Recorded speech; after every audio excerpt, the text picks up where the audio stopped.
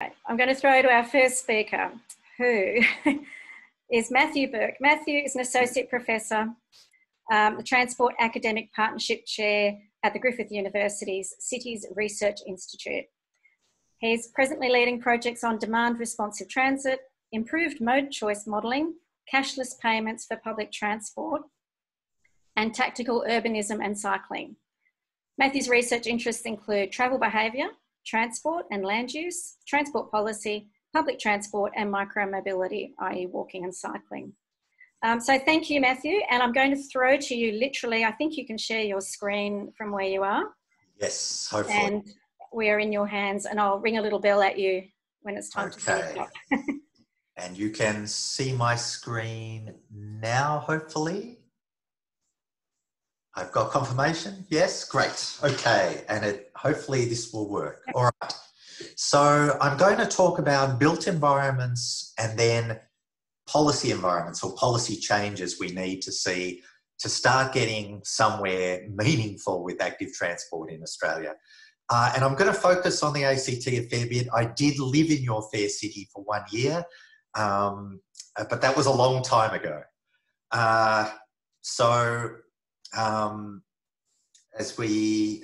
This is not, let me just, come on, work, resume. Okay, no, you don't need to know about me. Right, so first of all, what is active travel or active transport? Just definitions, this is the most used definition in the field of research. It's anything basically where you have to burn human calories to move your body,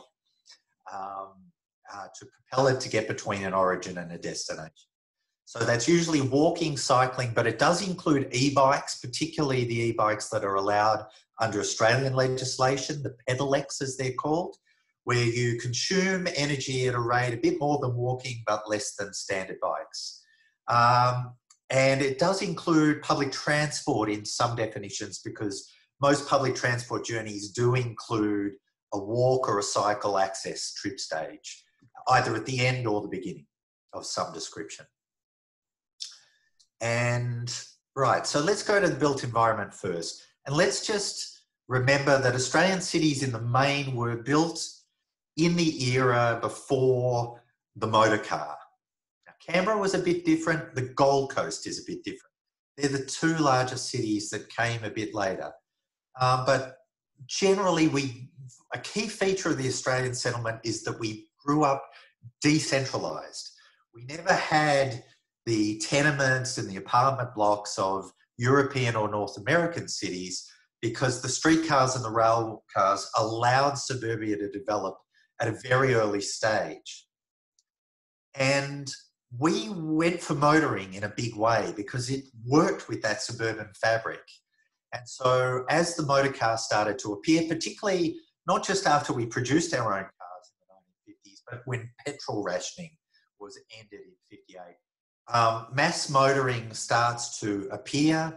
Our narrow streets don't work very well for the volume of cars that are coming. Traffic congestion becomes a problem. Now, these are cities without traffic lights, we might remember, in the 50s. But people are screaming, what do we do? What do we do? And we looked to planning guidance. And the planners of the time, the engineers of the time, looked to guidance from America and from particularly Great Britain. And this was from Great Britain. It was the Colin Buchanan report. This slide was actually reproduced in key Australian guidance on how to move forward with redesigning the city for the car. And isn't this such a beautiful city? We clean all the pedestrians and cyclists out of the way at grade level, and we give all the street space to cars who are now able to move freely and unfettered at vast speeds. Isn't that great? And we shove the pedestrians up onto urban obstacle courses up above on these walkways. And the city is so beautiful that you basically, looking at this city, there's what are the two options to do? Well, you can go to the bar on the right-hand side of the screen and drink yourself senseless because the city is so awful. Or you can go on a P&O cruise at the top of the screen and get COVID-19 and go somewhere other than this city, because that would be better than living in this city. But look, we adopted this advice. We thought it was a great thing to do. And so you don't have to go far in Australia to go and see sites where we adopted these principles. We created streets that are pretty much just for people to zing around at pretty high speeds, and by world standards, very high speeds even on our local streets.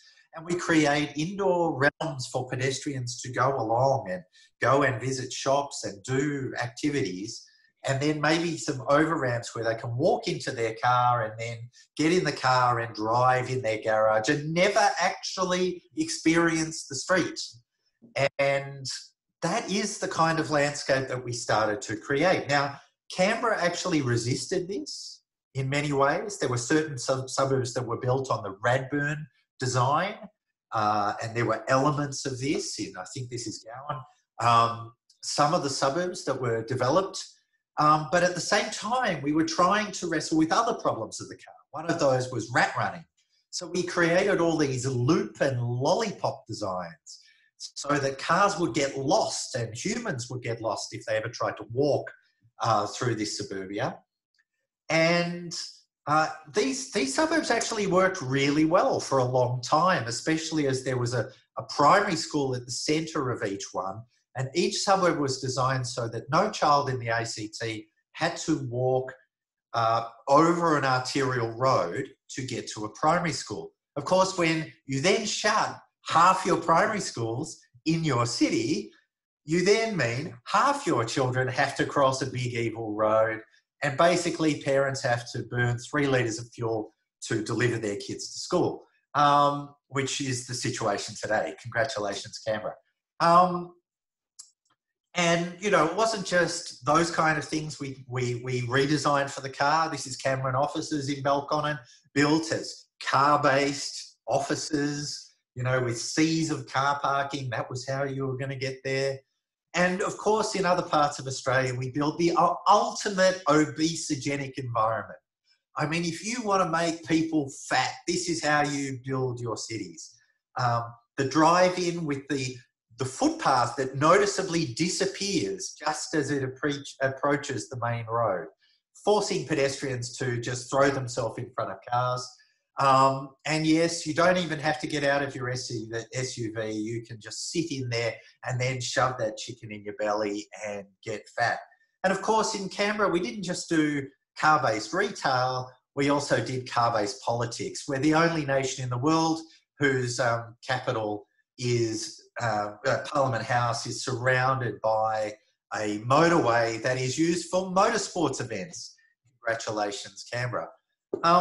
And when we look at our neighbourhoods, we've built very homogenous neighbourhoods in Australian cities. By that I mean there's very little land use mixing. It's a deliberate strategy to inflate property prices, because back in the 50s, you know, there were noxious industries in the inner city, and you didn't want to live next to a tannery or a print shop or something noxious. These days, small businesses tend to have very little impact. And in fact, you know, some of the most desired places to live are like Fitzroy in the centre of Melbourne, which is a highly mixed use environment.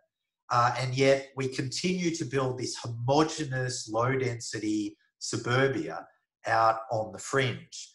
And really, it's not great. So there's nothing to walk to in a lot of this suburbia. So the land uses are not there, even if the street designs are wrong. And this is now what we've got. So this is today. You can buy this house. You can get this design built in the southern suburbs of Brisbane. And if aliens came from outer space and landed in my city, they would think that there are these amazing creatures called cars who have captured a slave species called humans. Cars get the best rooms in the house because over a third of the footprint of this dwelling is car parking. And they get the room at the front of the house. There's no natural surveillance anymore from the kitchen or whatever. So parents are looking on the street, which means there's no natural eyes on the street. So no one wants their kids to play on the street anymore, do they? And, you know, and humans feed these cars that they spend a horrendous amount of their income servicing. And so low-income residents in Australian cities are being dispersed by housing markets to the outer suburbs, where they pay a very high fixed transport cost to overcome they're trading that off with a lower, not low, housing cost. And one of the reasons for that very high housing cost is we now build a minimum of 2 garages into almost every dwelling in Australia, particularly new build greenfields. And out of that, people stopped cycling. Traffic speeds are too high in Australia. We don't have safe networks. We've started to build trunk networks in many cities, including in Canberra. We've got good recreational cycling, but for the share of all trips that people do, including the shopping to work and others, we've got a very low share. And at one point, we were the worst in the world. Yay! In all the OECD, equal with the Americans. Yay! Well done, Australia. And even worse than the Americans, we had less people who were female cycling than the Americans. And when we think of vulnerable cyclists, women, children, seniors, they are not seen in the numbers in Australia that we see in other countries. So we've got major problems with a toxic street environment for active transport. And when COVID happened, I've had numerous friends of mine say to me, "Oh my God, I finally get what you're talking about, Matt. Now I'm walking around my suburb. Street speeds are too high. People are crazy. They tried to run me, my wife, and my kid over the other day." And these are people who've spent their lives in cars and haven't really occupied that realm. So when we think about the determinants of health, of course, these environments are making us sick, and they're not good in sustainability terms. Now, I want to show you some promising hope, and I show these slides all the time. And these are slides from Brisbane, and they show the percentage of people who were cycling to work in the inner city compared to how much bike infrastructure we had. And in 1986, there was only one place, one little part of the inner city where more than 2% of people rode a bike to get into the centre of town to work. In 1991, we built our first bikeway, and so we had to invent some new colours because some people were cycling in some new areas. And we also did some traffic calming in the inner city. And then in 1996, we built more of the network, and we were starting to get network effects. And suddenly we've got all sorts of people. We've got to invent new colours because people are starting to ride their bikes more. We add more bike infrastructure, and you can see what happens in the city. People start cycling. By 2006, we've got to invent even new colours because now we've got over 8% of people cycling to the city from certain neighbourhoods. And by the time we've started to build an embryonic network, we've now started to have some success. So it's the build it and they will come philosophy writ large. It's not rocket science. We induce new travel. When we make cycling and walking irresistible, people do it. When we make car driving irresistible, people do it. So I want to talk about the policy environment and why that is so skewed towards private motoring in Australia. We are now doing planning for bike networks. Now, all the Australian cities are doing this, and you've been ahead of the game on this for a long time in Canberra, and that's great. And so there are lines on maps all over Australian cities, and that's great. This is Brisbane's. Now, I regret to say, I will not live to see all those lines converted into bike facilities at the current rate of investment in that cycling infrastructure. I will die, even if I die age 100 plus, at the current rate of investment, I'm only in my mid-40s, I will not see that built. Because while we're planning for that infrastructure, and we've built the easy to build stuff, the stuff along the creek valleys, the stuff around the lakes, Canberra, a lot of the more difficult to do bike infrastructure on arterial roads we built in the 80s, we are just not touching because it's too expensive to do, and we don't want to reclaim road space from private cars. And that is a big mistake.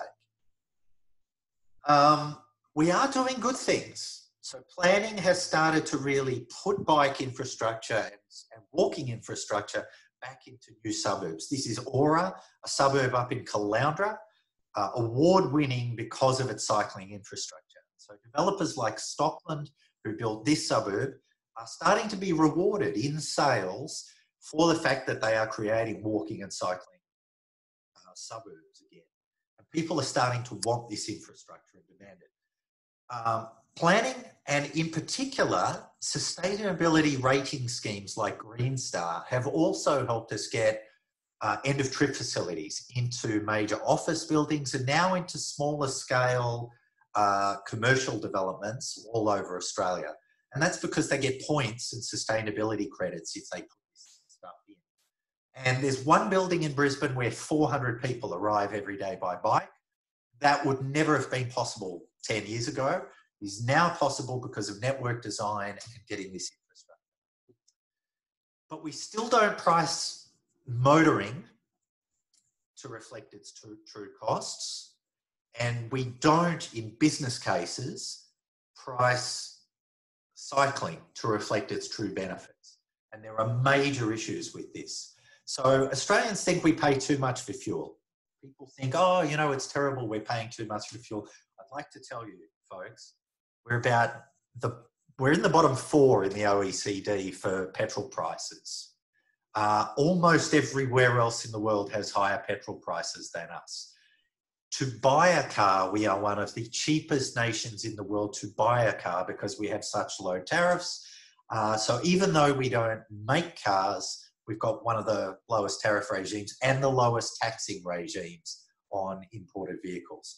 And we don't do road pricing. We don't do congestion pricing except for a few toll roads, including some rather spectacularly empty ones in Brisbane. But that's another story, another transport scandal. Here is something I would like you today to join the winning side. Posted street speeds in Australia are now way out of whack. Even North America, even the USA is well more advanced on slowing its local street speeds down than we are in Australia. We are completely brain dead in terms of what is going on at the moment here. We think we're giving children safety at 40k per hour. If you hit a child at 40k per hour, chances are they die. And it is part of creating a disparity between the speeds for vulnerable road users, particularly cyclists and cars. And we need to get that disparity lowered so that those local streets are safe. And if we do this, we create a low-risk environment for cycling right across Australian cities. Most streets become 30 kilometres per hour. So cheap to do. And just to show this is Washington, DC. They are now introducing a new set of slow streets. The astonishing thing is they moved all their local streets to 30k per hour years ago. It was so successful, they are now moving a new set of substreets to even lower than 30k per hour to create further walkable and cyclable neighbourhoods. And also micro-mobility, the little e-bikes and e-scooters. So, give me 1 minute. Great, I'm right at the end. Great. So we've got very few active school travel programs and we need to do retrofits in the suburbs. I'll leave it at that. Thank you very much. Thank you, Matthew. That was very thought-provoking.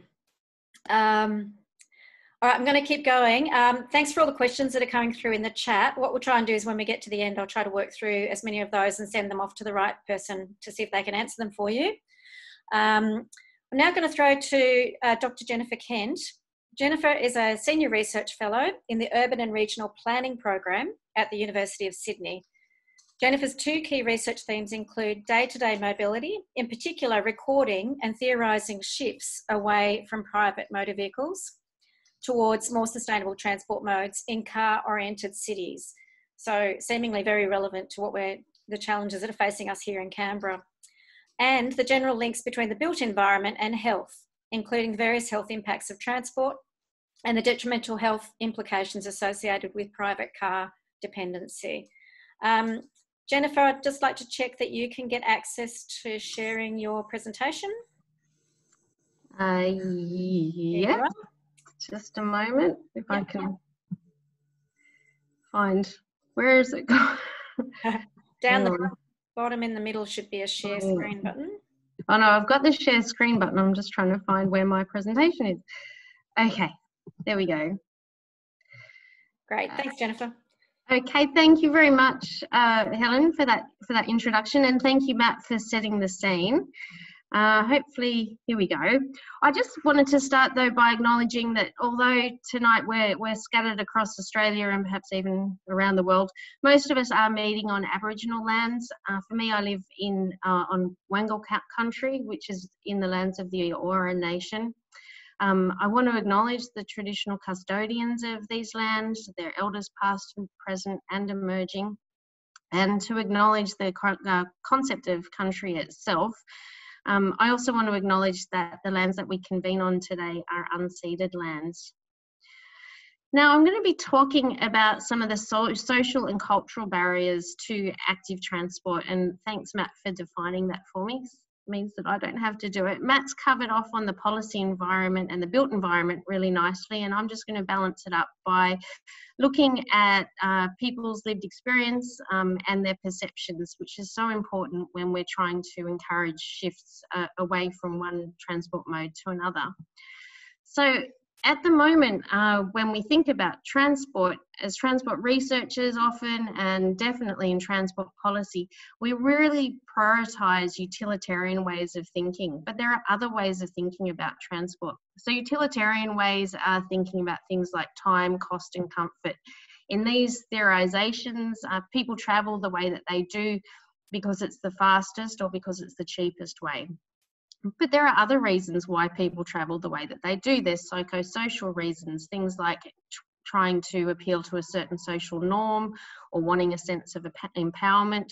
And there's another set of theories that suggests that transport systems are actually autopoietic or self-sustaining, and private car use particularly reflects this. So that sort of says that the way that we travel is this cycle. So our cities are planned around the private car, and Matt explained how that's happened in Australian cities. That means that alternative modes such as public transport, walking and cycling are marginalised. It means that we develop this cultural acceptance of the car as the standard of travel and the standard that we feel like we have a right to as a society, which then reinforces the car as the popular option that's available. And so it goes. Our cities then become planned around the car and so forth. So that's how the cycle of automobility has sort of worked to embed itself in Australian cities. And to be honest, we're really struggling to get out of that. One of the reasons that we're struggling is because of this concept of cultural acceptance and cultural appreciations. Now, I'm going to present some work here from some qualitative research, which I think is really undervalued in transport research. We don't spend enough time really talking to people and observing people and trying to understand how they're feeling and thinking and perceiving the way that they travel. And this is from a study from 2007, which has been subsequently backed up by more recent research, but I'm using these quotes here tonight because I think they're really telling. So this research gave 4 reasons why people don't cycle more. The first talks about the negative image of cyclists. So it's people who say, if you kept your bike when you're old enough to have a license, you're really considered a little bit weird. Another person, I don't like cyclists. They're an absolute pain on the road. I'll leave the other word out. And this issue of helmet hair, always a problem. And that comes up actually time and time again in the research, this idea of image, of cycling presenting some kind of an image that people definitely don't want to associate themselves with for whatever reason. And the idea of helmet hair is such a small thing, seemingly, but it does come up. It's quite interesting how often that people will mention that. Now, this is not from that particular bit of research, but I still thought it was telling, and I love it. It's from an old letter now in the letters to the editor of the Sydney Morning Herald when Ita Buttrose was going for the position of Lord Mayor, or considering it, of Sydney, going up against Clover Moore, who is a impassioned and very successful cycling advocate, and proudly rides her bike to work every day. The quote said, "I think Ita Buttrose would make a wonderful Lord Mayor. At least she wouldn't ride a bike to work." Very telling. Now, the second reason is safety and security, and these are really key fundamental barriers that we have here in Australia. We've already mentioned it a little bit. This quote, "When I moved to Balmain, I found there's nowhere to ride on where I'd feel safe on the road." That idea of just not being able to find a space or a route where you feel comfortable doing it. This second quote, "I'm petrified to cycle from Enmore into the city because you'd have to go along King Street, which is always a traffic nightmare." And I like how the language here is just so passionate. This person is not describing feeling a little bit uncomfortable. They're describing feeling petrified. This other person, "I work late and I don't feel safe. In a car, you can lock the doors, but on your bike, you just have to ride fast." So that's bringing up the idea that the idea of being exposed as a cyclist is not just to other traffic, but to other people when you're on the bike. You definitely feel a lot more safer and cocooned in a car, you know, surrounded by your own box of metal. And my kids would love to be able to just ride off, but I'm more protective. There's less trust now. There's definitely been this development where we are a lot more protective of our kids in a lot of different areas, and the way that they travel is just one of them. Why else don't people ride? Inconvenience. This person says it's your way of life, really. It's just easier driving by car, which for a lot of people it simply is. I'd really enjoy the ride, but it's 45 minutes in the morning and again 45 minutes in the afternoon. This person mentions the idea of having to buy the equipment and maintain it, and obviously learn how to do that. All the other things that go with having to have a bike. Again, the helmet comes up, but there's also things like bike locks and things that you need to carry, to get changed into, towels, etc., etc. And the final quote here, "The weather has a lot to do with it here. It's very cold in the winter and too hot, 40 degrees in the summer." So inconvenience is kind of referencing that idea of discomfort, this idea of putting your body in a physically uncomfortable position just for the sake of transport, which when we're used to driving a car, we're not used to having to do that. Now, I said before that the way that we really prioritise thinking about transport practices is by looking at transport as a utilitarian notion. So in transport research and policy, we're always trying to provide people with the fastest way to get from A to B, and we just assume that they'll choose that mode automatically. And that's what we call utilitarian ways of thinking about transport. So a few years ago, I wanted to test this, and I located a bunch of people who currently drive to work but could actually get to work faster using public transport or active transport modes, so walking, cycling or public transport. I looked at about 850 driving journeys to work in outer suburban Sydney, and I did a trip substitution analysis. So for example, I looked at a car trip, looked at how long the person had told me that car trip currently takes them. I went onto the transport websites and found out that, hey, you could actually catch the train, or you could actually ride to work faster than what you're currently driving. And then I sat down and did 2 very long interviews with these people. And these are some of the themes that came up. What I found was that for this particular group of people, and this is qualitative research, so it's not necessarily generalizable, it's just giving us some insights into the way one particular group might think. But private car use was really giving their lives a sense of coherency. And I defined coherency as a sense of predictability, acceptance, and autonomy. I'm just going to go through those quickly now. So the first one, predictability. We can see predictability as having this sense of routine. And in our modern lives where we're rushed and we're busy, psychosocial research tells us that we need to defer a certain amount of things in our day to a routine. They need to be automatic, because if we got up and had to think and make decisions about every single thing that we were doing every day, we would go crazy. So Diane uses the car as her sort of space of ritual of getting to work, of getting ready for work every morning. She told me, yeah, I put my lipstick on while I'm waiting at the Churchill lights. It's a ritual. Frederick, similarly, for me, driving to work is just something I do. I don't think about it. I don't want to have to think about it every day. And that's the idea of having to defer certain things to routine because you've got so much going on in your life. You don't want to have to reconsider and make that new decision every day. Predictability is also about this sense of normality and prescribing to this sense of normality. And that doesn't only apply to normality as being seen to travel in the normal way. It also applies to aspirations of living what we see as a normal sort of a life. And because of the way that our cities are structured and because of the way that our culture exists, the car is very much a part of that sense of a normal life. Megan, for example, describes that she had bought one particular house, renovated it, moved on, and then bought a new house which was bigger, but unfortunately an hour's drive from where she worked, and she needed her car therefore to get from her home to her work because of that. What she was actually trying to do was appeal to this sense of normalcy going through a housing career, and deferring the transport choice as somehow inferior to that housing career choice as being the normal way to live. Now, the second theme was autonomy. So some people consider autonomy as this having this sense of freedom. And that, again, is not only this sense of freedom about the way that we travel, but about the places where we live as well.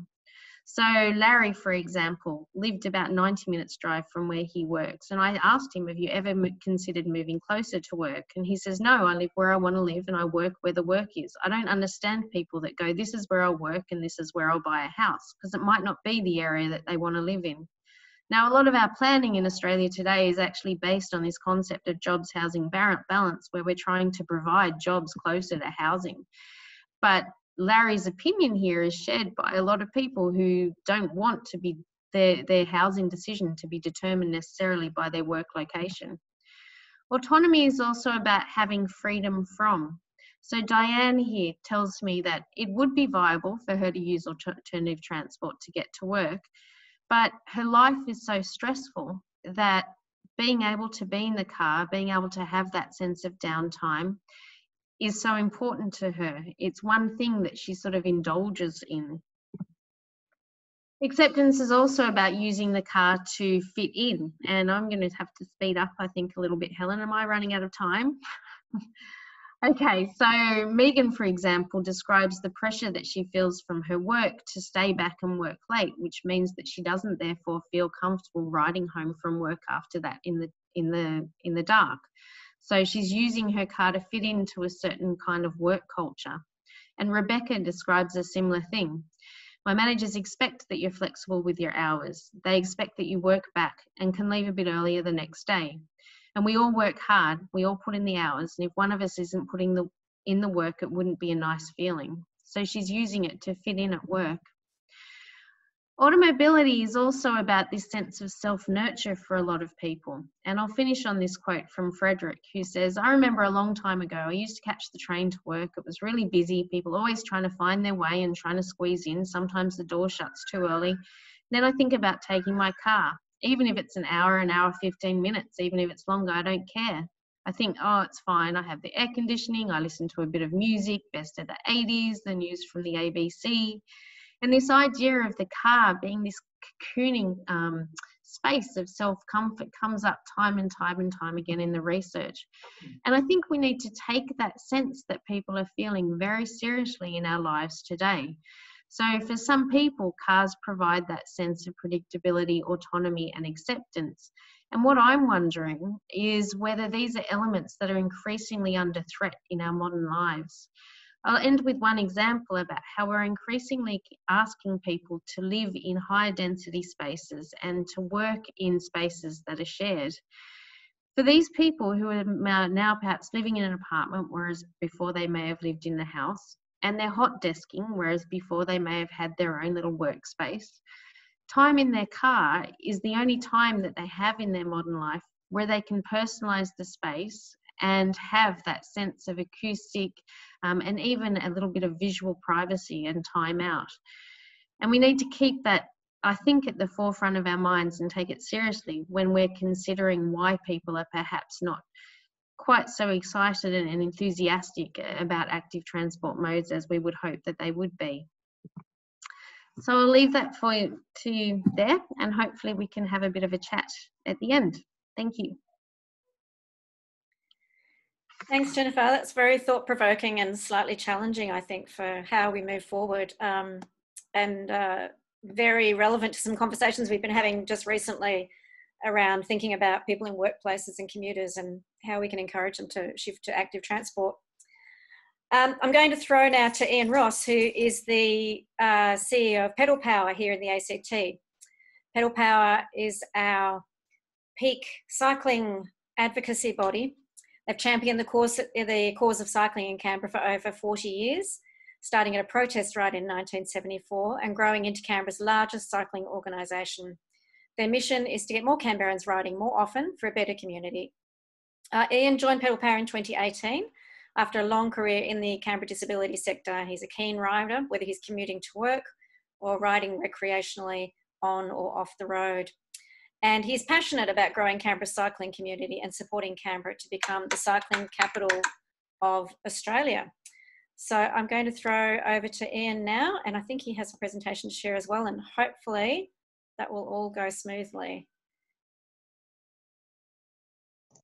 Let me know if it doesn't.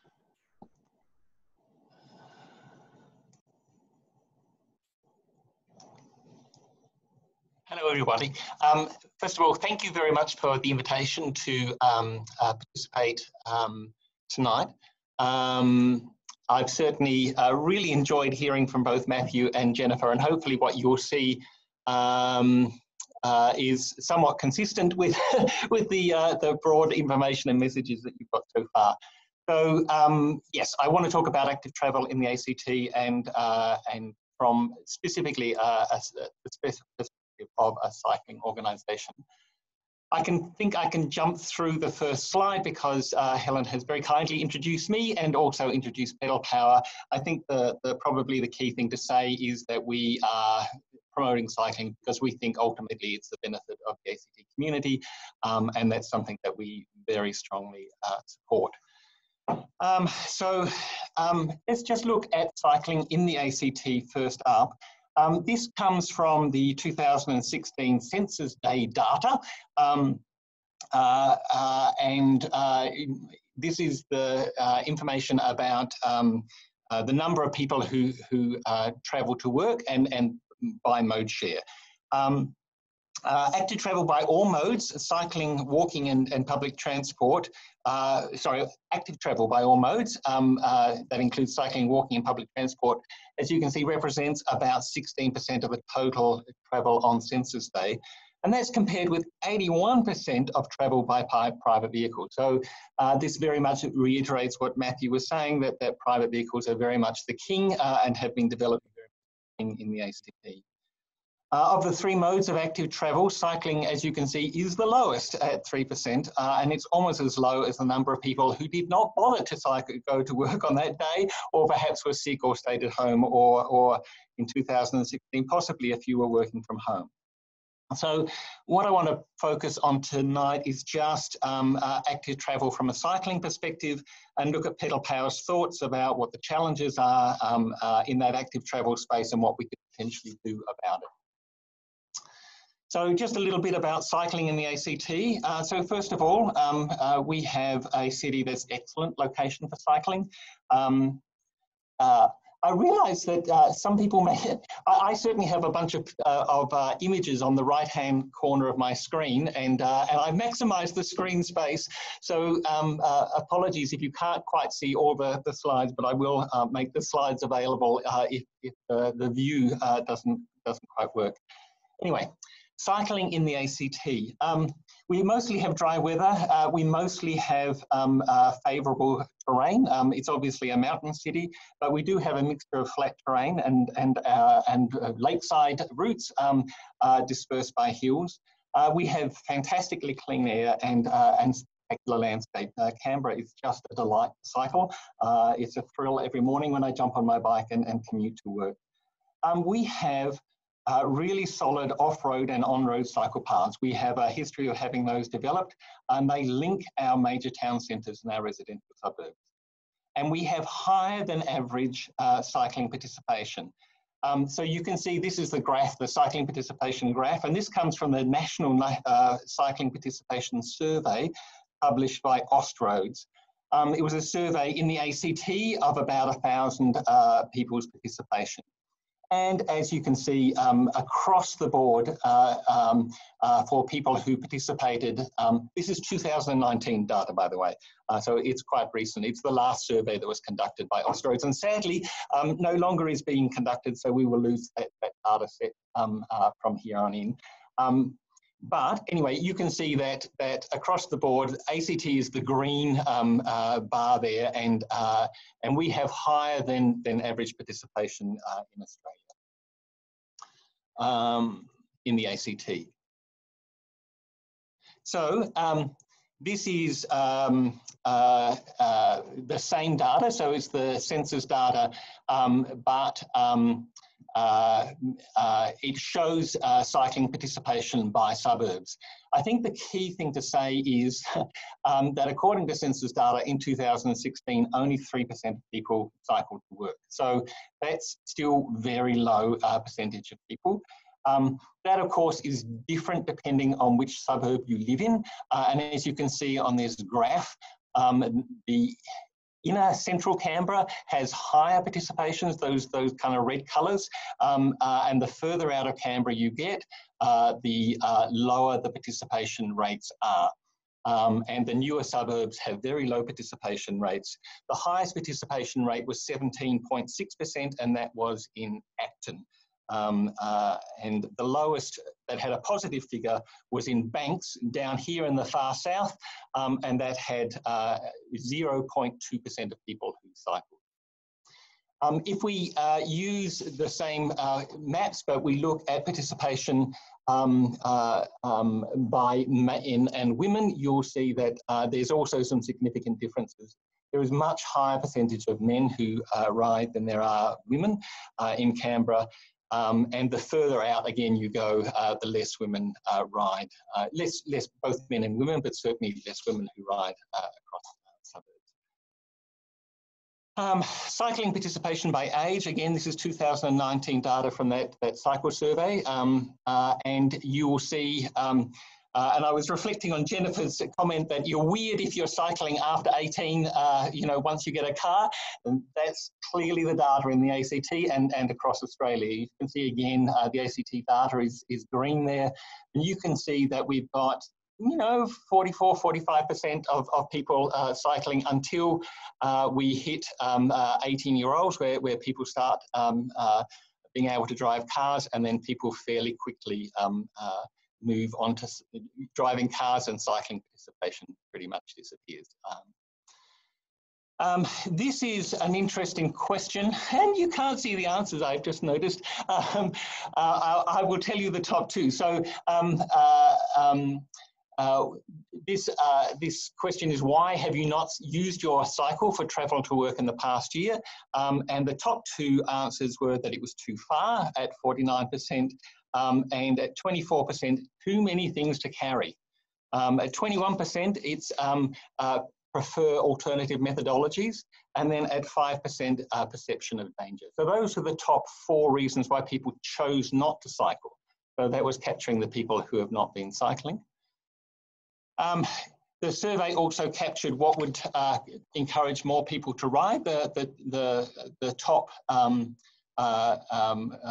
5 reasons are there. You can see it's pretty much all about infrastructure. So people, this is in 2019, ACT residents, people want more off-road paths and cycleways, better connections to schools, to shops, better connections to what I presume is community facilities, so parks and swimming pools, and more signs highlighting the cycling route. So they're all things that that survey found. So what does all this mean? I think the first thing we can probably say, and I think Jennifer really made this clear, and as did Matthew, that we have a culture in the ACT and a community that's being built to value private vehicles. 81% of us drive, and our youth abandon bikes for cars as soon as they have the capacity. The next thing I want to talk about is distance. Distance came up as one of the clear things that is an issue for Canberrans in their decisions to ride. I guess one of the issues is that many of the paths which provide safe off-road travel are nonetheless quite indirect. So I'm going to use this slide here.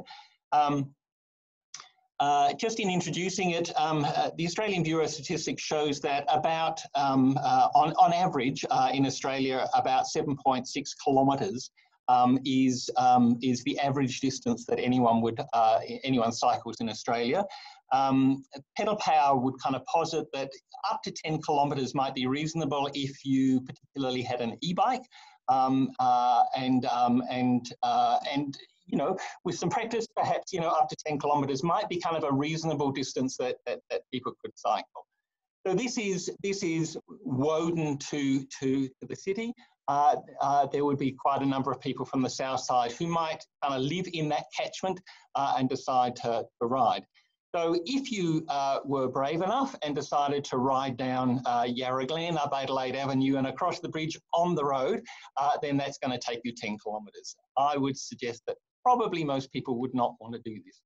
So this is the same journey, but it is by bike using the most direct cycle path off-road. And as you can see, the distance is almost half the distance again. And so there's probably not that many people who are going to be making that distance if they are not already in cycling. So the next thing I want to just raise is that we continue to have missing links in the ACT.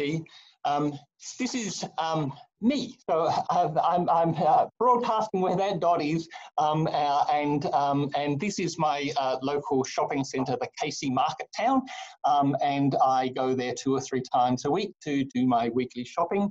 And as you can see, the path to my local shopping centre is about 5 kilometres, which is pretty reasonable. I would be quite happy cycling that distance to get to my shopping centre to pick up stuff and go back. But you will notice that about where that car picture is Coringa Drive. Coringa Drive is a 70-kilometre-hour road, a single lane, no shoulder, no bend. I've cycled it twice since I've lived here. Each time I felt like I've taken my life in my hands. This is the cycle route that one might take if one were to travel the same distance and go off-road. As you can see, it is almost 12 kilometres to get to the Casey Market Town. And any guesses how many times I might have travelled there to go shopping? The answer, of course, is 0. So we've already covered these points, so I won't go over them again. But these are the other challenges that we've talked about. Capacity to transport others was raised as you know, we need to be able to carry things and carry luggage. We've talked about low participation levels in outer suburbs. Perceptions that cycling is unsafe was clearly raised in that survey, and we clearly have a need to support more women to ride. So I would say that they largely are the challenges, in addition to insufficient end-of-trip facilities, that we still have problems with insufficient end-of-trip facilities in the ACT. All right, but the good news is that that when asked across the board whether people would be willing to consider cycling for transport, you can see that almost 50% of people said that they would be willing to consider cycling for transport. Only 53% of people said that they would not be willing. There's a large real estate there of people who might be willing to take it if the circumstances were right and if we could meet those challenges. So what do we need? I would say we need these 3 things. We need strong leadership, we need infrastructure that supports cycling, and we need culture change. And I just want to talk very briefly around those. So first of all, I just kind of credit where credit is due. Ian, Yep. sorry, you got 1 more minute to go. Okay. Sorry to cut you short. I think I'm going to be really really quick. Okay. We've had some good policy direction in the ACT over the last couple of years. Really excited about the climate change strategy, which has some clear active travel targets. We're looking forward to Moving Canberra being launched, and we are hoping that they will have clear targets, benchmarking and monitoring. We need resourcing and implementation of that strategy. We need to finalise the end of trip facilities code, and we need really strong whole of government leadership. In infrastructure, again, we've been really pleased to see that there has been some strong development with separated bicycle ways in Belconnen and Woden, and some infrastructure in Tuggeranong about to come online. The stimulus packages that have been announced in recent months in response to COVID has certainly presented a clear indication that the ACT government is willing to support some further development of cycling.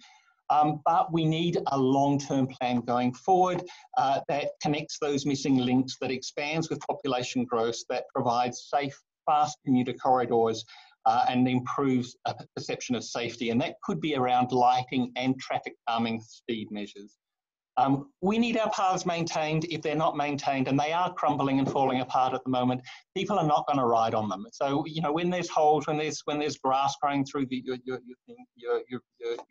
your path, when there are trees cracking, it's a problem, and we need a strategy and a rolling program to maintain them, and not just fixing them when they're broken. We need public transport that fully supports cycling, and we need more secure cycle parking. Lastly, cultural change. We clearly need a marketing and education program. We can't sell cycling. We can't convince people to cycle if we don't talk to them about it and if we don't sell the benefits. So we clearly need a program of selling and marketing cycling. Specifically e-bikes. E-bikes are clearly going to make a difference. They're going to expand the range of travel that people can do. And cargo bikes are also a way of enabling people to carry their luggage and expand the options. Really excited to see the ACT government is supporting a trial of cargo bikes and e-bikes. It's going to make a difference once people kind of realise the benefits there. And lastly, we need to support businesses to support their staff to cycle. And I was really pleased to see again that in the climate change strategy there, that the Act Smart unit is going to be tasked with the task of supporting individual businesses and community organisations to support their staff to active travel. So in conclusion, those are the pillars that we think. We need continued leadership from the top. We need infrastructure, and we need culture change. All right, thank you. Great, thanks so much, Ian. That was really great. I'm going to press on and introduce our next speaker, just so that we can give ourselves a good amount of time at the end to ask some questions. So we're really pleased tonight to have Ben McHugh speaking. Ben is joining us on his iPhone. I'm just trying to see, Ben, if you can. Yeah, I've just unmuted myself. Yeah. If you put your speaker view on, you'll be able to see Ben, but there he is. And Ben is the Acting Deputy Director General of Transport Canberra and Business Services. Has someone else got, okay, that's right, I'm giving you feedback, that's okay. Transport Canberra and Business Services, which is a division within Transport Canberra and City Services. Ben, I'm just going to mute you for a second until I stop speaking, okay? Hold on. So Transport Canberra and City Services is responsible for the management and operation of Canberra's public transport network, including a bus fleet of over 400 buses, 2 major depots and workshops, and more than 800 staff. This role also oversees the operation of light rail services between Gungahlin and the city under a public-private partnership with between Canberra Metro and the ACT government. And Transport Canberra and Business Services also manages a range of other government services and businesses, including Capital Linen Libraries, ACT and Yarralong Nursery, which I think just goes to show that Ben is an incredibly busy man, and we're incredibly grateful to have you here tonight. So thank you very much, Ben. Did you want to share a PowerPoint as well, or did you just want to have a chat? Look, I cheated a little bit, and one of my responsibilities is our transport planning department, which also has the active travel office in it, and Napier has generously given up her time today to put a presentation together, so it's only fair that we take that up.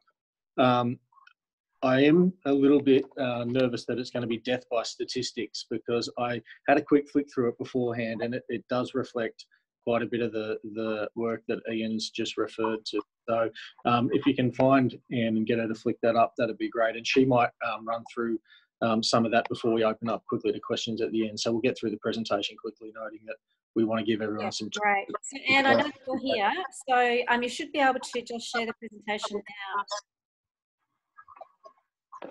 now. Okay, now can you hear me? Yes, we can. Do you need to? Okay, so I'll just see how we go sharing that. Hope everybody can see that. Yep, lovely, thank you. Great.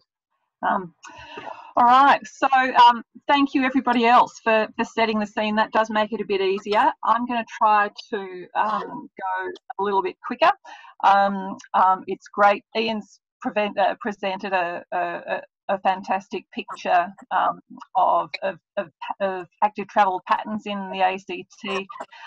Before I jump into some of our active travel policy responses, it is worth just stepping back, and I think that some of the comments that were made earlier about the legacy that the ACT has really helps to set the scene for what we can do with active travel in the ACT. So if we think broadly about our transport policy challenge, Canberrans really value the livability, the ease of getting around, that they have access to everything they need to do within 30 minutes of their homes, and that is car dependent. So our big policy challenges for transport policy are about how we support urban intensification so people can use, have the services and the jobs they need close to where they live. How we manage congestion. With Canberra growing, you know, we have, it's forecast that we'll see increased congestion if we continue to grow the way that we are, with our population being projected to grow further. And of course, the very significant issue of reducing emissions in that context. So yes, we've inherited this legacy of a car-centric city, but also incredible foresight of a network of shared paths that other cities simply don't have. So that's quite exciting for us. So that context, that transport policy context, is about a network that supports us to move efficiently, and we need to think about that in different ways, and the different transport types or modes that are available to us. And local living supports those small scale transport types of walking and cycling, and on-demand transport, and that's a mixture of what we have today in things like bike share, ride share, and future opportunities with e-scooters, etc. And then once we start to go beyond the local, then we see where public transport fits in. But as we look at the transport links across the city and around the city, that's where we see those other modes aren't necessarily going to meet our needs, and so we'll continue to be dependent on car transport, and obviously freight uses those networks as well. And then obviously we're situated in a region as well that connects to towns and cities outside of Canberra and of course the world. Okay, so this is a lovely little infographic.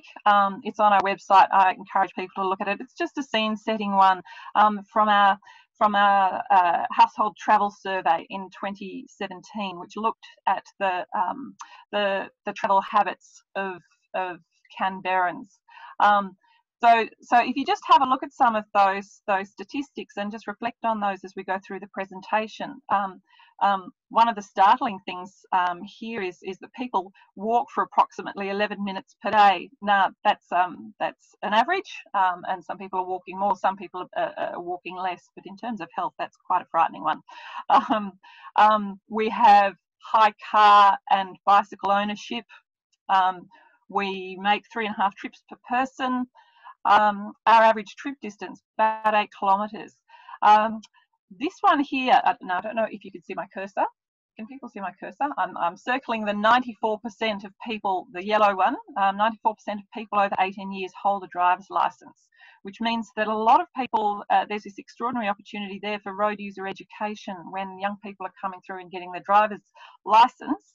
To rethink that as road user education, and of course we also have those much earlier opportunities through schools. This average trip time of 21 minutes. Again, this will be skewed by motor vehicle transport. But anyway, so that's on our website. Do pick it up. So I'm using more data from our household travel survey. That was really fantastic that Ian was able to refer to the census.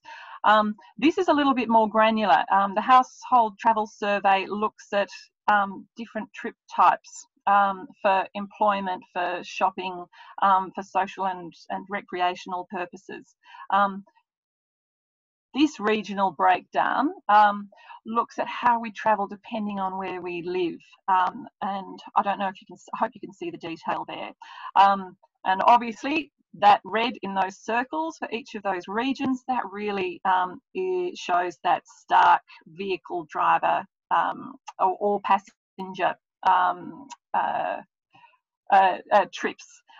And then the yellow, which is the combined active travel of walking, cycling, bus and other, scooters, etc. Transport. So we see that varies significantly, but of course the central areas that are much better serviced for those active modes in North Canberra and South Canberra, we see those much higher rates.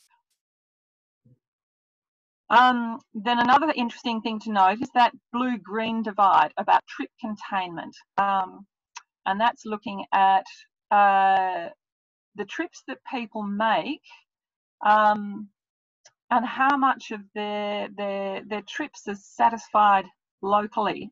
So the blue means that they're going out of their district, out of these districts of Belconnen, South Canberra, etc. And then how many of those trips are satisfied locally. And I'm going to pull out a little bit more about Belconnen, because Belconnen, we can see here, is actually about equal. In some of these other areas, you look at Gungahlin on the other side of the screen, most of the trip needs are external to that district. So it is convenient to look at Belconnen, but we see that there's significant challenges, different challenges for different regions. And I'll come back to that in a moment. Trip purposes and modes of travel. So again, there we have home to work. That's very much very motor vehicle dominant. Home to education is much more as a passenger, whether that's passenger in a car or public transport. And of course, this is all pre-COVID. And then social and recreational, and this is where we see many more walking trips coming in.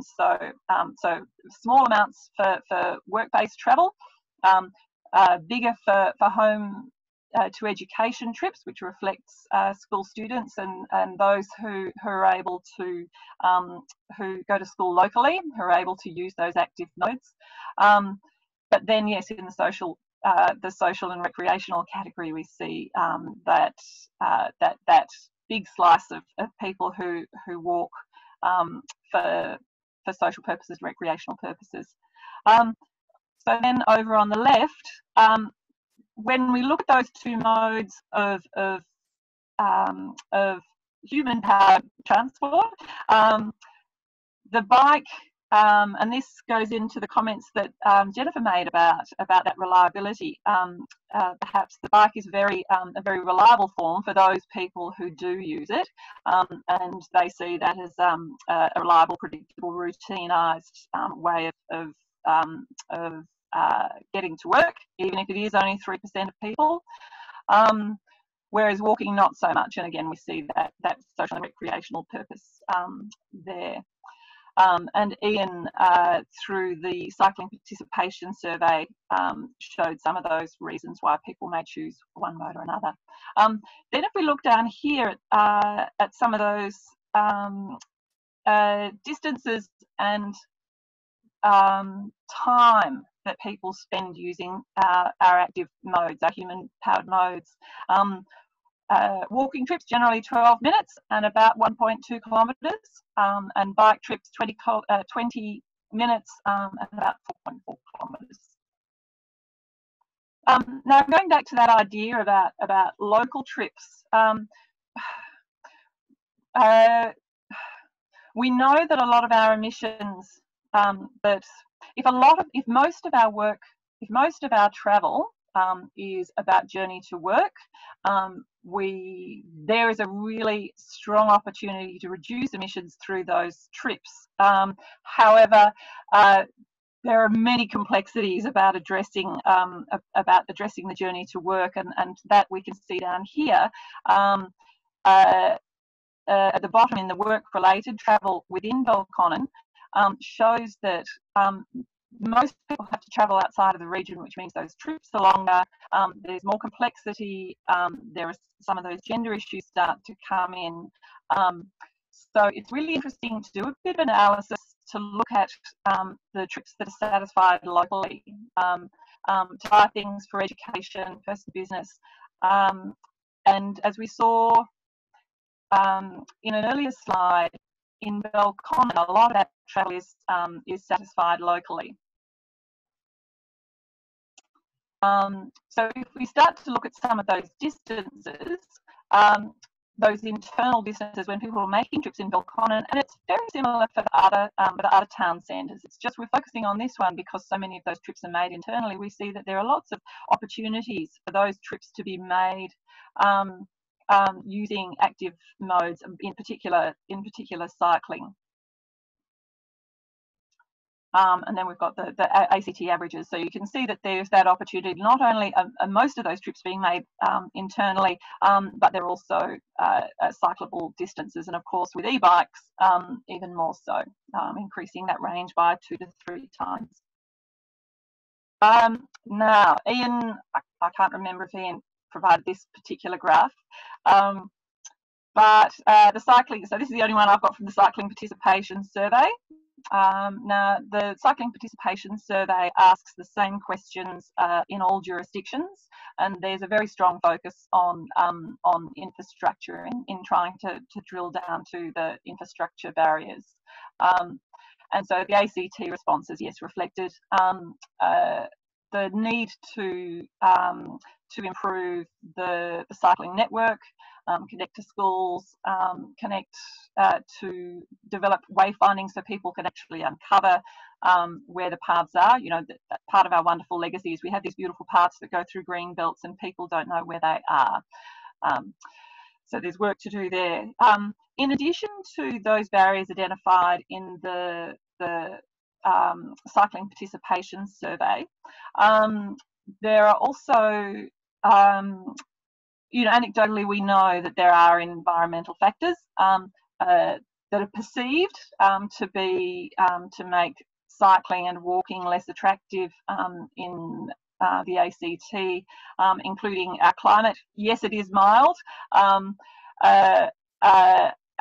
yes, our geography is quite favourable. People who come from Sydney will talk about Canberra being quite flat, but we do have that challenge, yes, of distance, and that's not quite picked up by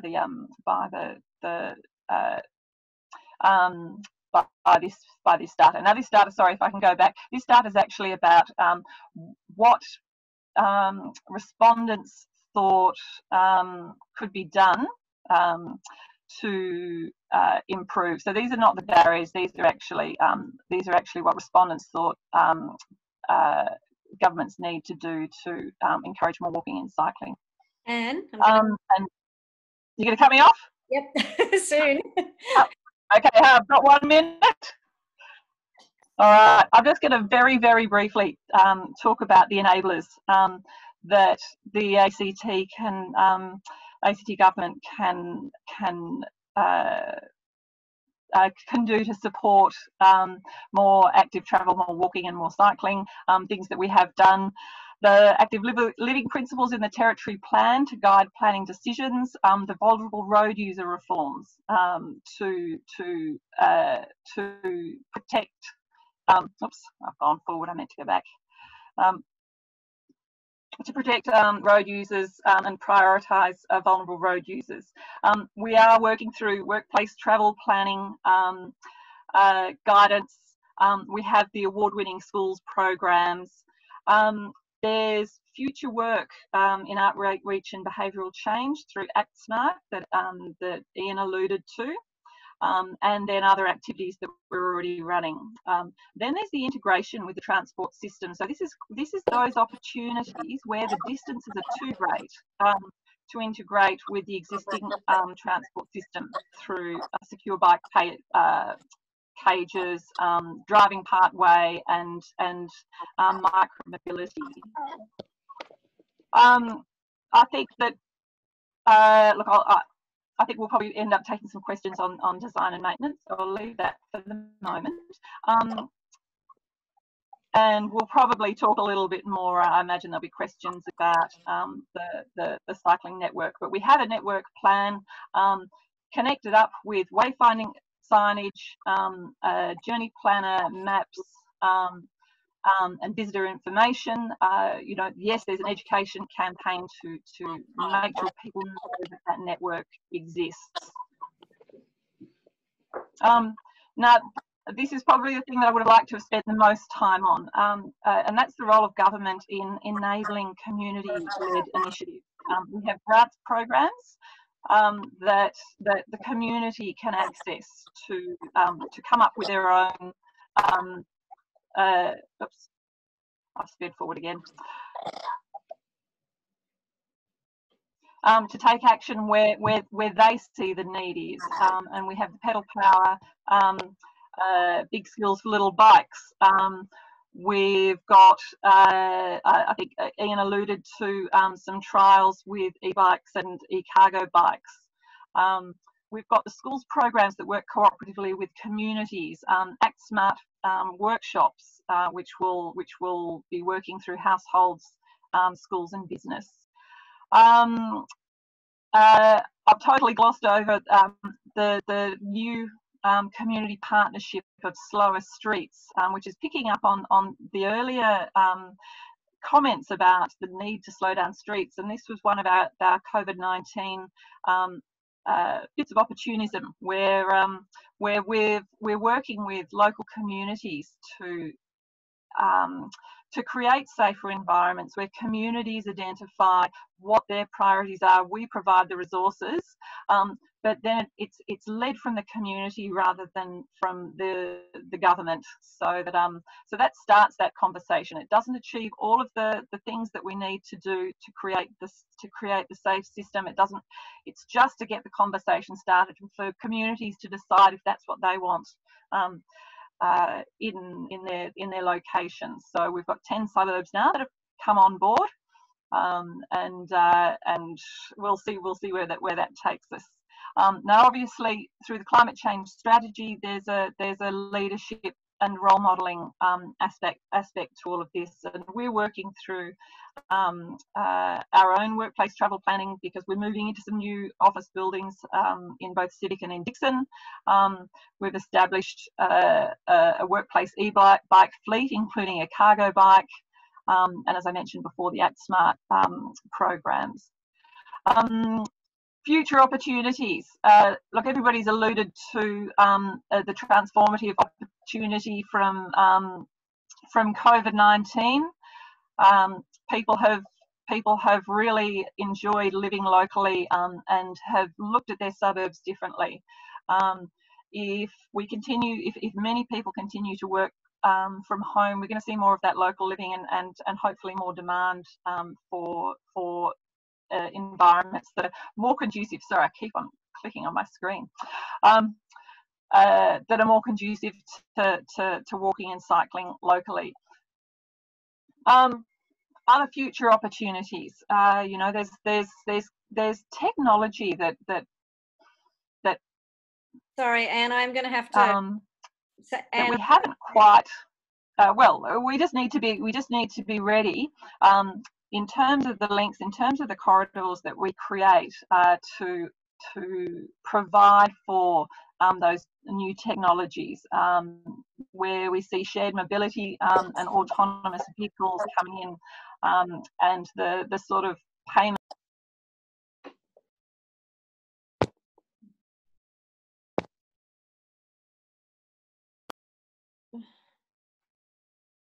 Sorry, we seem to have lost Anne. I think she's been muted. Anne, are you there? Can you hear me?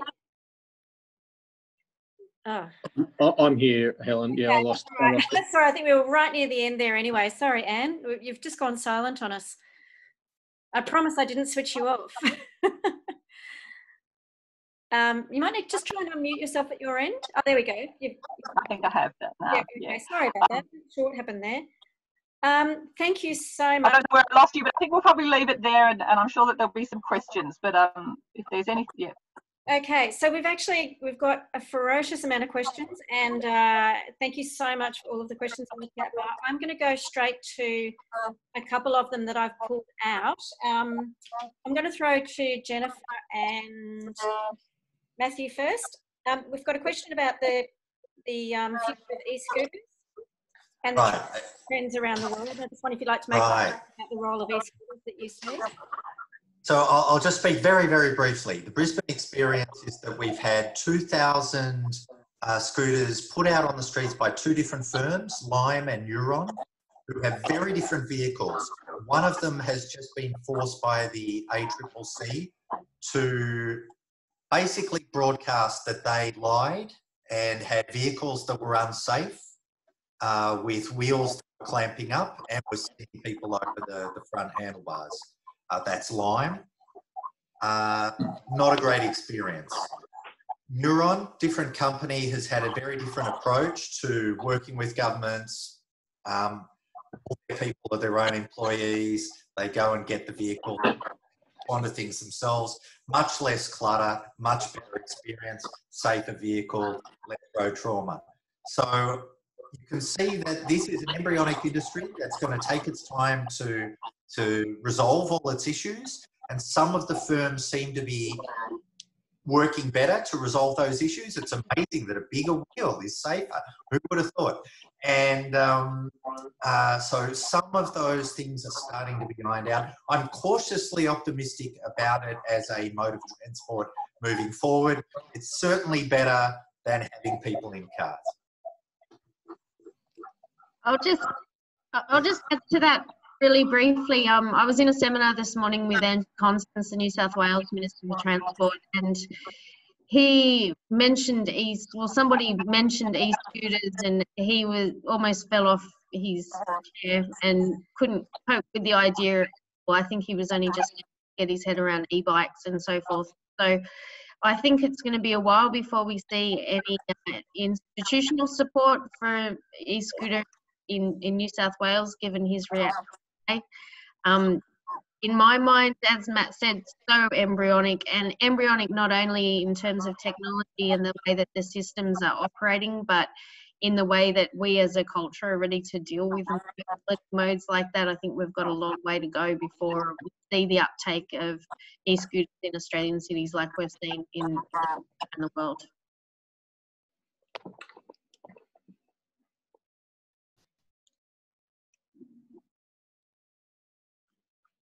Sorry, I'm trying to stop the feedback. I'm going to throw to Jennifer again for another quick question, and to Matthew, a more general question about infrastructure. And Matthew, you might have an answer for this one as well, around the use of shared zones in town centres. I'll read it out for you. I'm not going to have time to throw to people. No, but shared space, shared zones in town centres. Yep. Yep, we got that one. So we're going to see huge demand for this very shortly. So there's an awful lot of street closures that are happening during COVID, and it's the restaurateurs who are now really pushing for this in Europe and North America. And we're going to see this in Australia.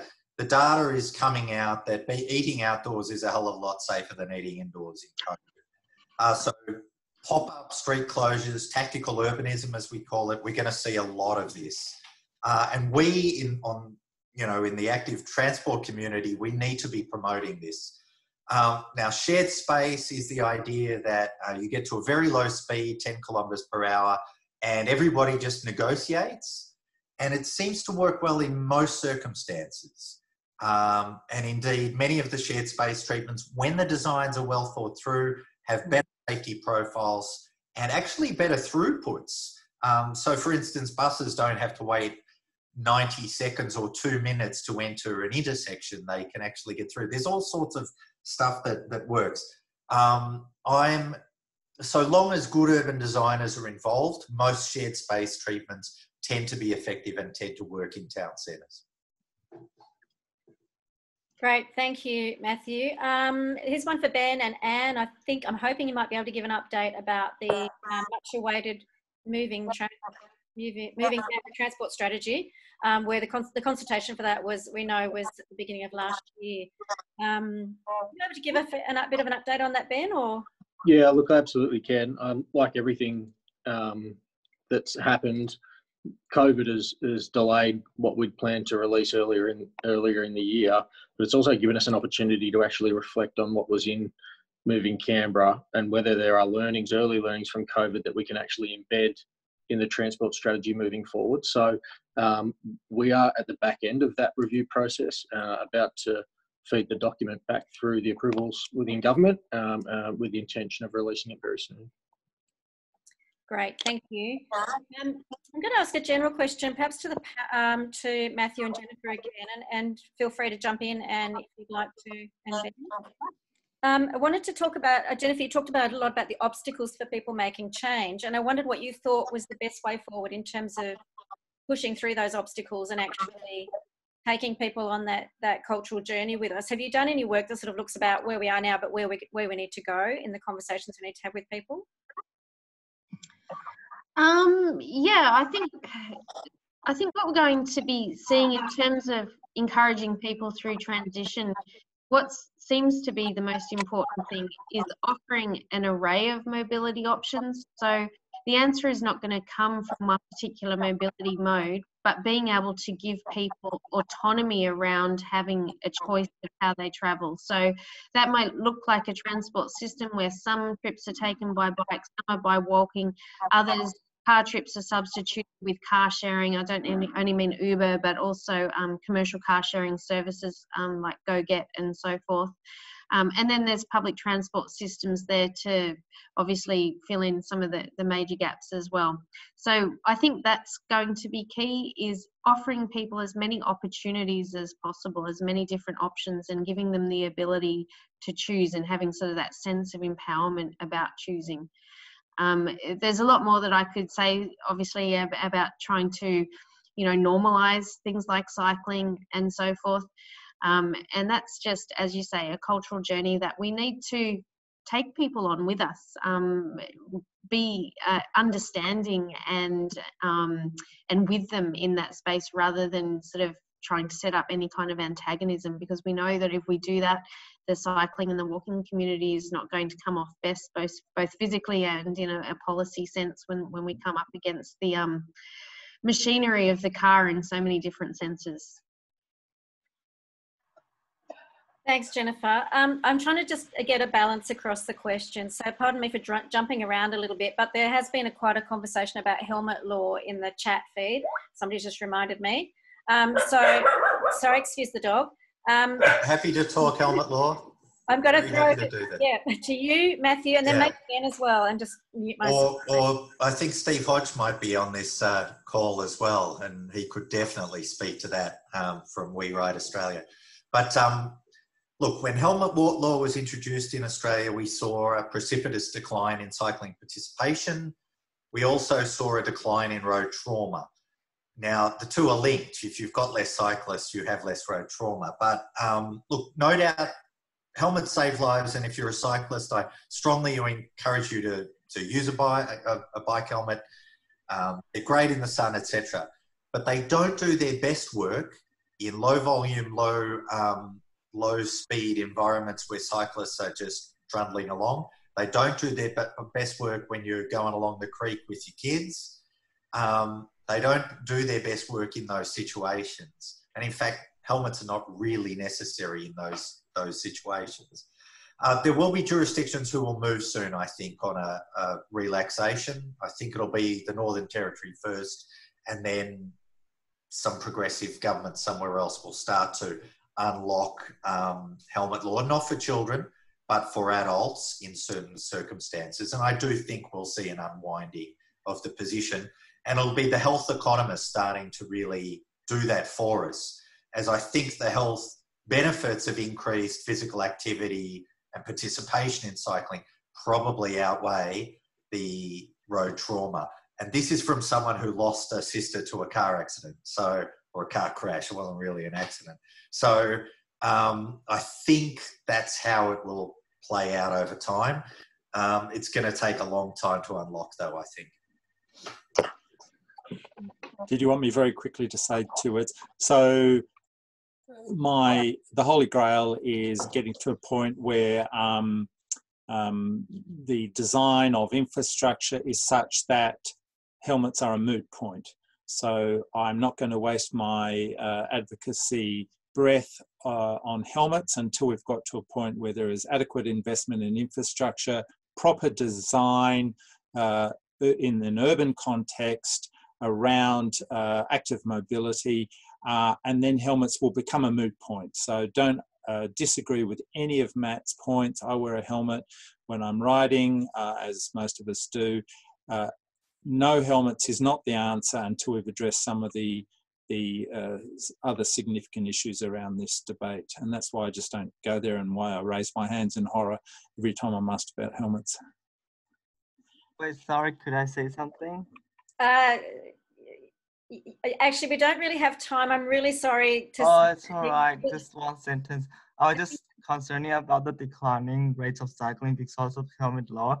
That makes people less safe because there's less bikes on the street and cars are less used to bike. I never ride with a helmet, so I don't think I agree with this law. It's like people can choose to wear one, but it's punishing the people that don't choose to wear one. Like I got harassed by police several times, and I don't think that's I think the issues, I think you're right in terms of the issues, and I think we've explored, the issues have been really well explored in the chat session.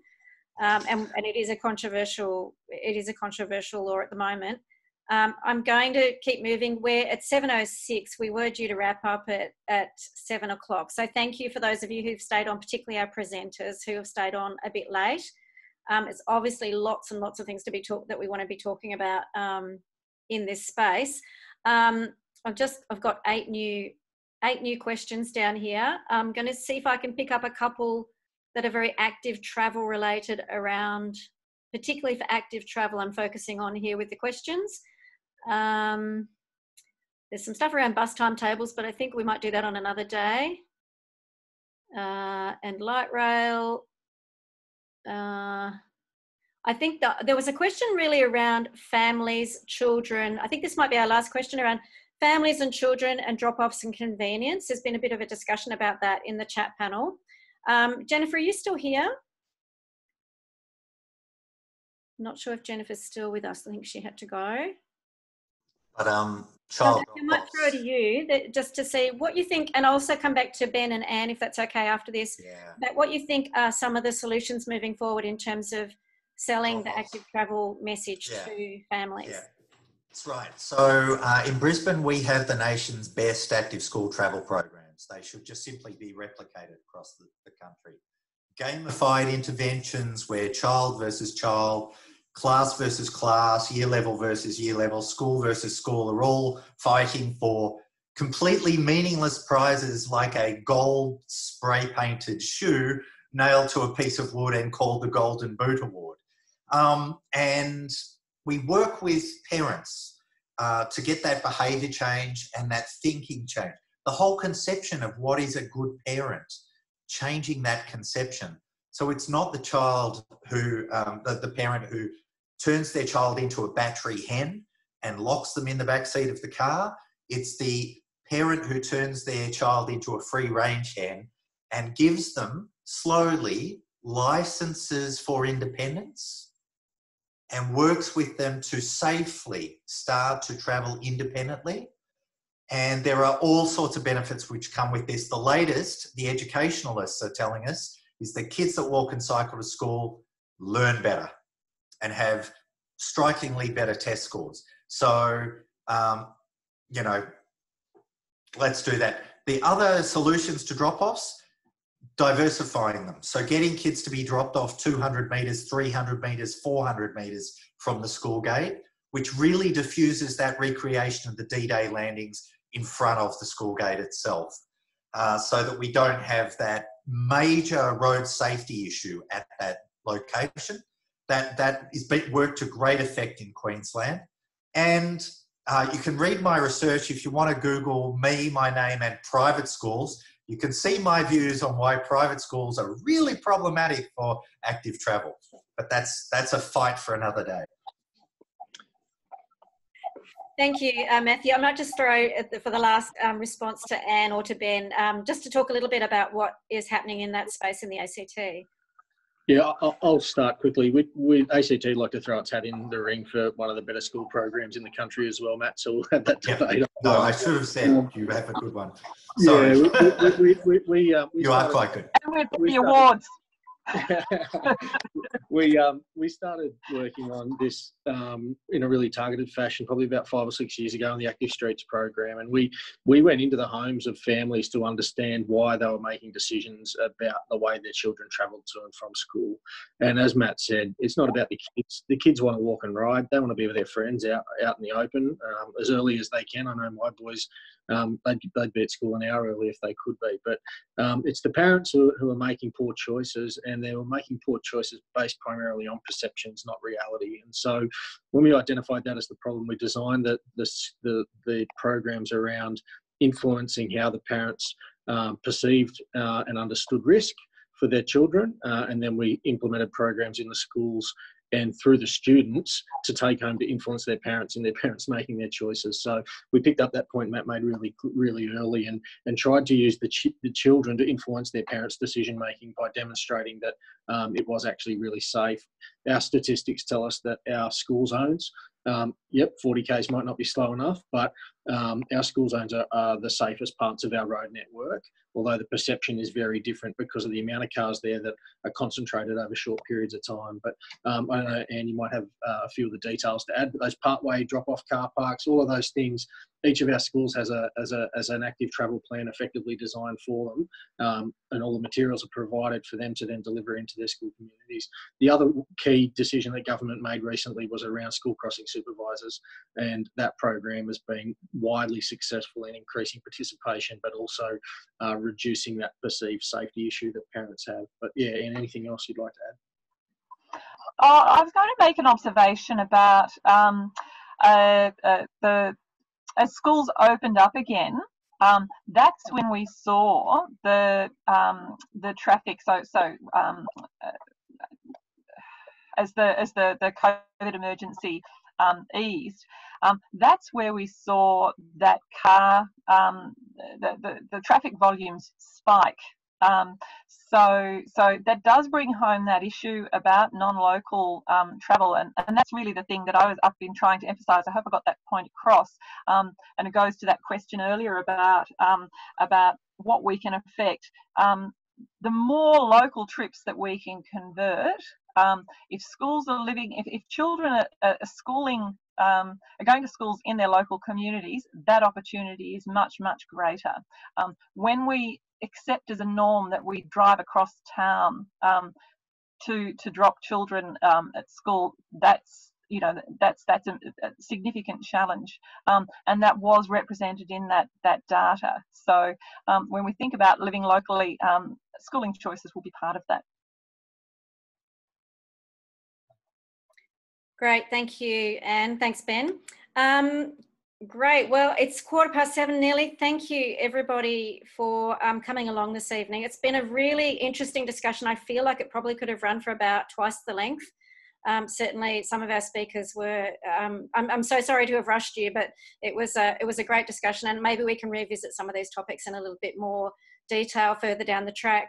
So I'd like to say thank you particularly to Associate Professor Matthew Burke from Griffith University, Dr. Jennifer Kent, who's from University of Sydney. I think she's actually had to go. And also to Ben McHugh from TCCS, and to Anne Napier, who is an active travel, I'm not quite sure what your formal job title is, an active travel guru from TCCS. Thank you so much for your time this evening. We really appreciate it. Thank you to everybody who came along, and for the very vibrant conversation in the chat bar. I'm wondering if one of my staff can cut and paste that conversation from the chat bar into a document so that we can go through those questions and those ideas that people were discussing.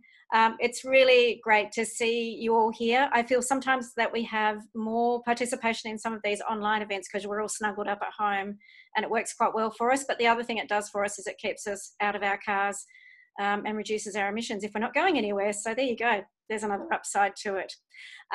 Just a quick another reminder, Paul did put the link to the World Environment Day auction in the chat bar. So if you haven't found it yet, it's there, but you can also find it on our website. So once again, thank you everybody for coming along. I will end the meeting, but please feel free to send through any other questions. We are hoping that we will be able to put a copy of this presentation onto the website, or a link from it to the website, after we've checked with our presenters that they're happy for that to happen. So if you do know somebody who might have missed tonight's discussion but would like to catch up with it later, please do check the website, and we'll also put a link in the newsletter soon so you can follow that. Great, thanks again.